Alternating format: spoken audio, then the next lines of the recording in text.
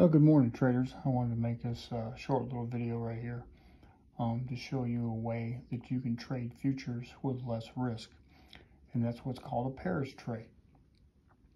Now, here on the Tastyworks platform, they have this window right here that you can enter two different type futures contracts. In other words, you got the buy here on the mini NASDAQ, and you got the sell on the Russell.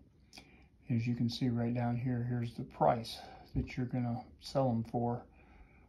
You hit review and send, or you can adjust your price down or up to where you want to get it and set it. And then when the price gets there, it'll execute.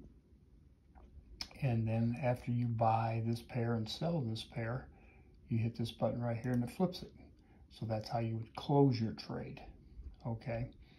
Now, what I've been noticing, as you can see, I've got the NASDAQ up here, and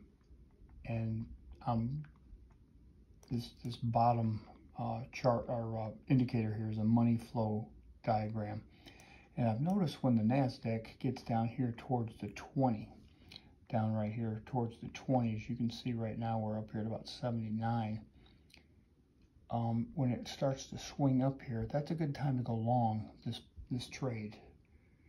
And when it comes up here, and you want to take out at least 25 points on it. And I've been successful.